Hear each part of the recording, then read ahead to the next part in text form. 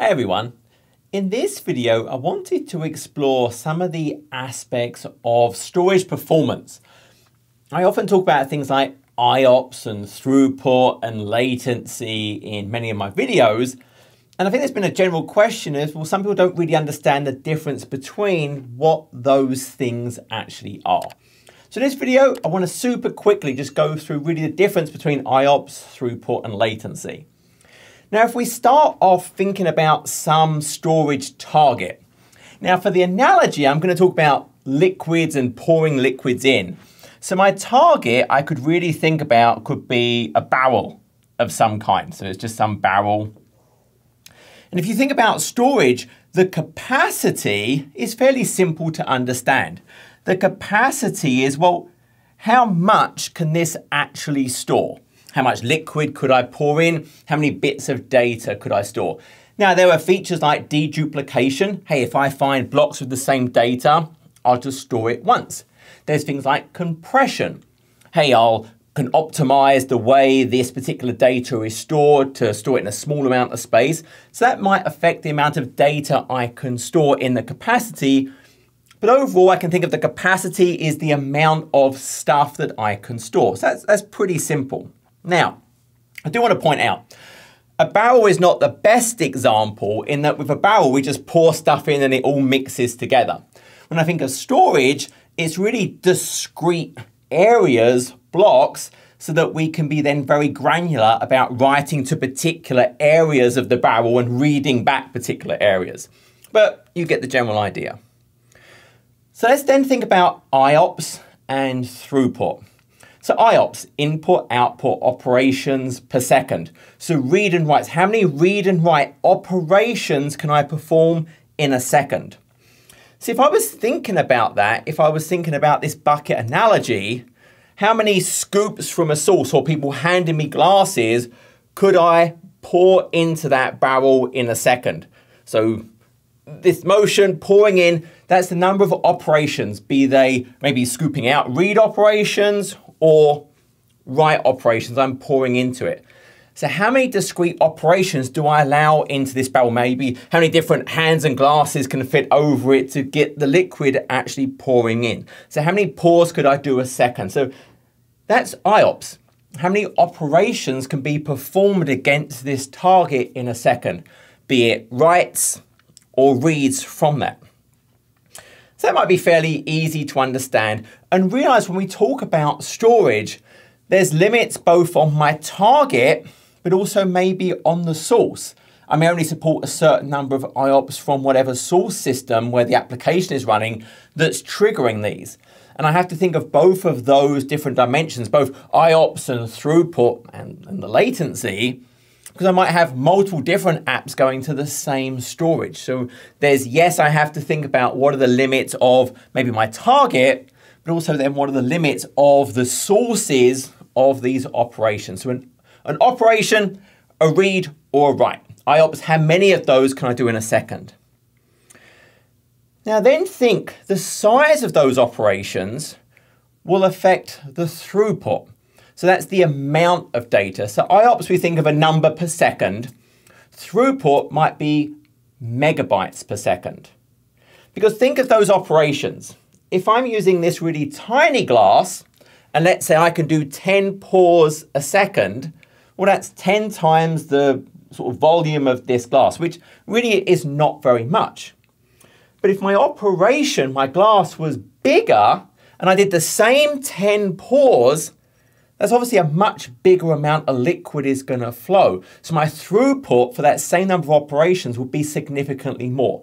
And that's the same when we think about storage. We have an operation, that operation can be of different sizes. Now, different types of workload, be it a database operates in page sizes, it could be a hypervisor, it could be a regular file system. And then there's file systems and disk drivers and the physical disk itself. If it's a whole hard disk drive, then there's sectors. If it's an SSD, no moving parts, then we have pages. But we think about we perform operations of a certain size. So that can give us the throughput. And there'll be a maximum throughput. How much liquid could actually pour into this thing in any one time? And that will be a function of, well, what are the size of those operations? If I'm doing 10 operations a second, it's a very little operation, it's really not going to be very much throughput. But that same number of IOPS, the operations per second, if it's a much bigger operation, I get a much, much bigger throughput.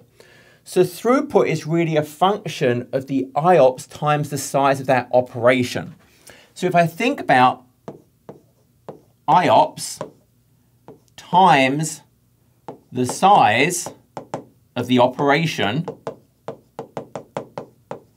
well, that's going to give me my throughput. And that could be megabytes per second. So if my IOPS was 2000 and my operation was 8 kilobytes, well, then it's 2000 times 8 kilobytes. So look at that, 16 megabytes per second.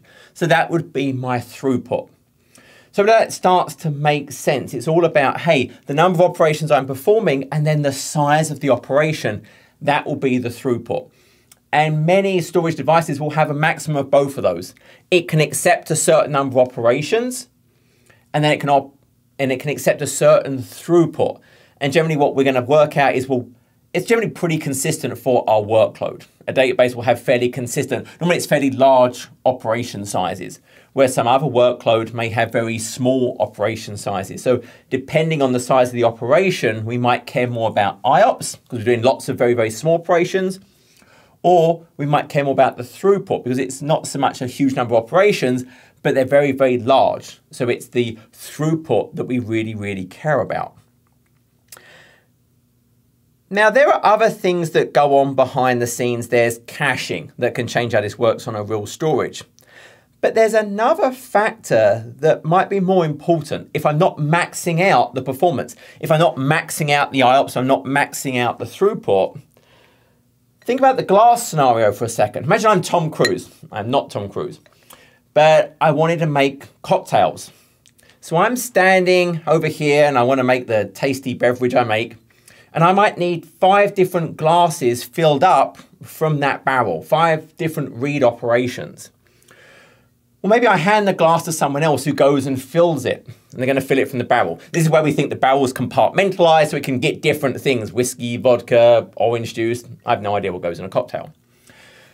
But if I'm Tom Cruise and I only have 1 glass at a time, I give it to the person. Well, how far is that person away from the barrel? So I have to walk over to the barrel, scoop it, come back, give it to Tom Cruise, and he pours it in the blender, and then gives the glass back. And then they go and get the next segment from the barrel. Now it's whiskey, walks it back, and he pours it in. So these are all sequential.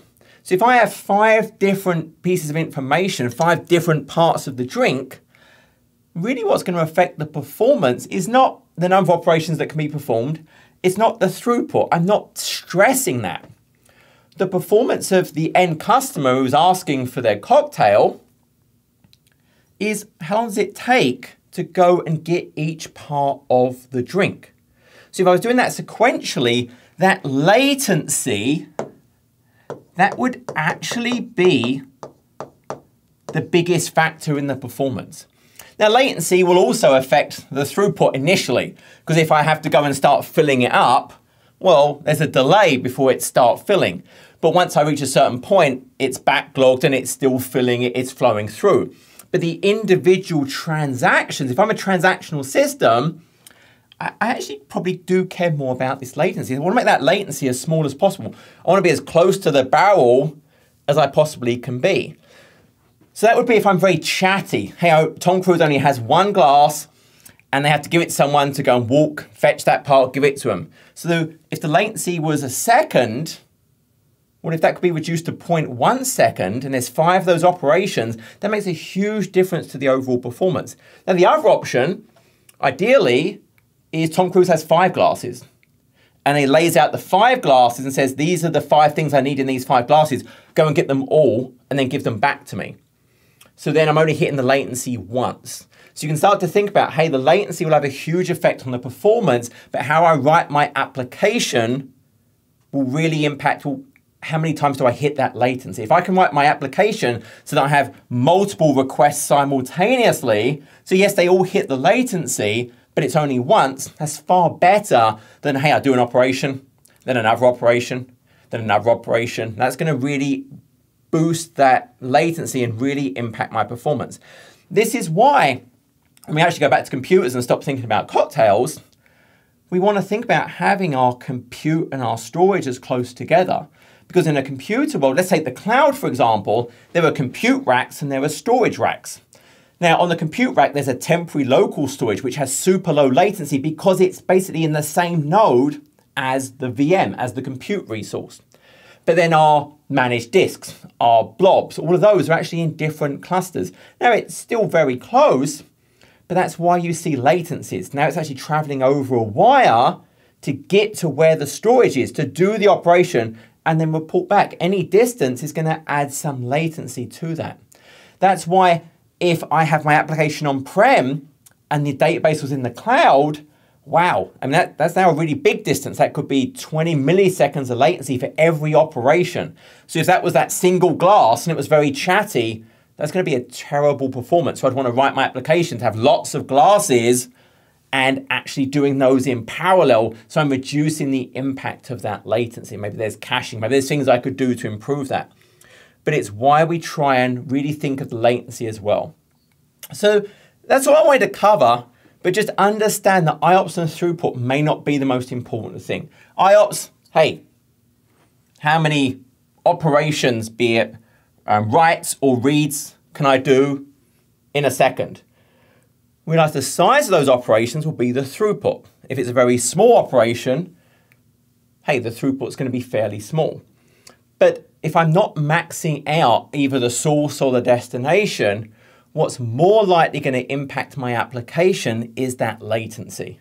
What is the time it takes to perform that operation? Because that operation may be, hey, the glass is over here, I have to pick it up, walk to the barrel, pour it in, walk back, put the glass down so then they can fill it with the next liquid. That's actually a far bigger factor on how quickly I can fill the barrel than how many pours I can do if there's only one glass. What is the opening of the barrel? It's bandwidth, so to speak. So just understand that that's how those things come to play and think of those elements. You may not be able to plan these out. If you're doing a new workload, you may just need to observe initially. Look at the metrics around my IOPS and my throughput. There are latencies described the various types of storage subsystems you may see, and then scale those numbers out to try and work out, well, what am I actually going to need in a production? So I hope that helped. Until next video, take care.